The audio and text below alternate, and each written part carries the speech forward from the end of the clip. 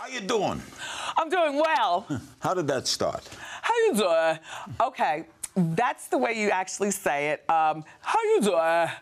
Okay. That's the way you say it? Yes.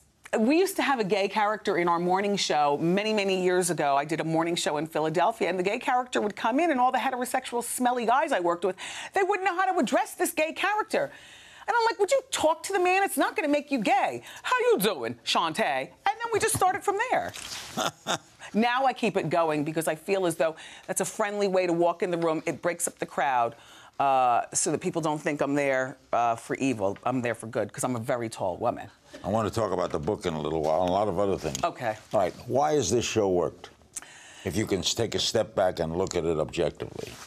Honestly, the host. Really? Yes. Does that sound big-headed? No, it's your show. Yeah. I'm going to tell you why. I left radio, a perfectly great career, to fully concentrate on this TV show.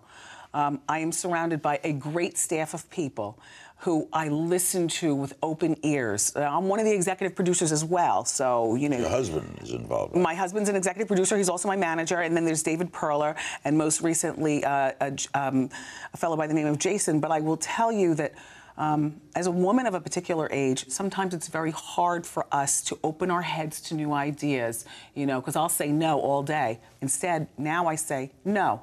Convince me why it should be yes. So I'm a host that's willing to listen to criticism, good and bad, but I'm also a host. I'm very comfortable on the camera. I'm not scared to be laughed at, fall, or cry. Secret is there's no secret. There is no secret. You have to be yourself, and a good talk show host is not created. She's born.